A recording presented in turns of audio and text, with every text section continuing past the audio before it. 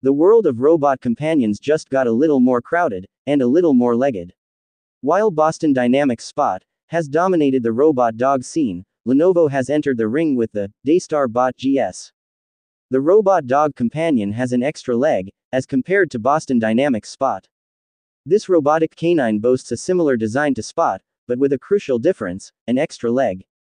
This additional appendage could potentially enhance the Daystar Bot GS's stability and maneuverability, particularly on uneven terrain. According to reports, the Daystar Bot GS is built for tackling challenging environments. It boasts advanced control systems that likely translate to precise movements and navigation.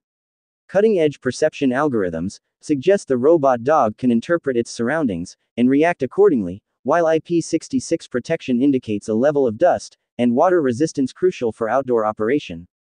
Beyond these technical details, the official website, as reported by IT Home, reveals the Daystar Bot GS's intended applications.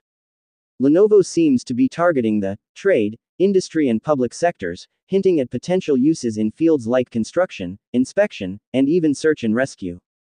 While specific details about the Daystar Bot GS's functionalities remain under wraps, its launch marks an interesting development in the robot dog market. Whether the extra leg translates to a significant advantage over Spot and other competitors remains to be seen. However, Lenovo's entry into this growing field promises to spark further innovation and exploration of the potential applications for robotic companions.